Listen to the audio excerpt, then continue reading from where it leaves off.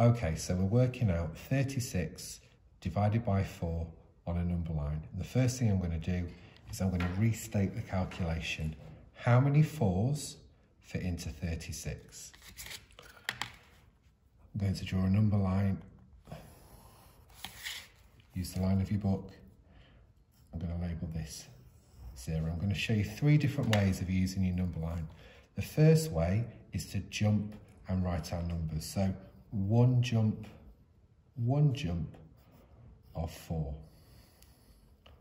Another jump of 4 takes us to 8. Another jump of 4 takes us to 12. Another jump of 4 takes us to 16. I'm writing 1 in there because it's one jump of 4 each time. Another jump of 4 is 20, and I keep going.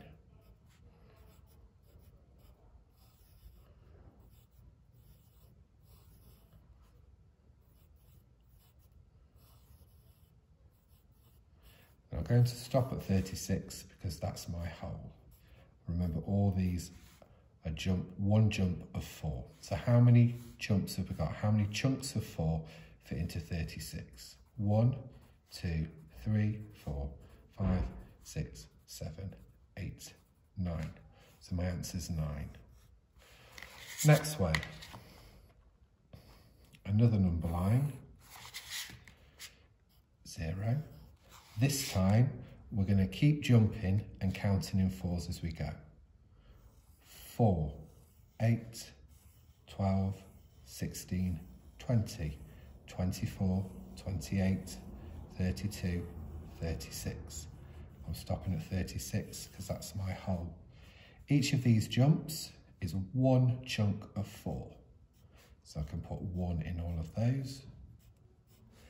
And then I can fill in the numbers. 4.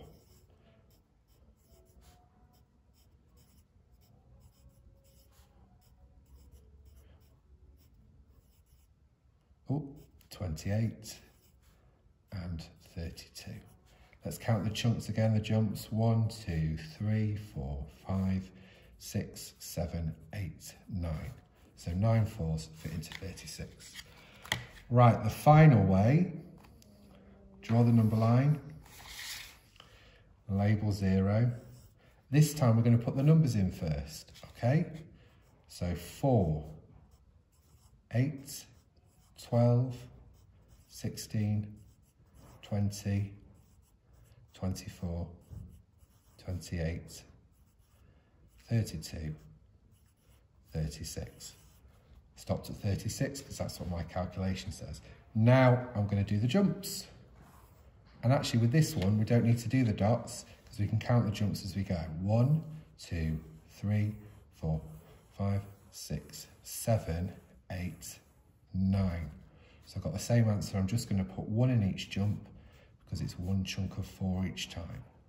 Okay, a final check. 1, 2, 3, 4, 5, 6, 7, 8, 9.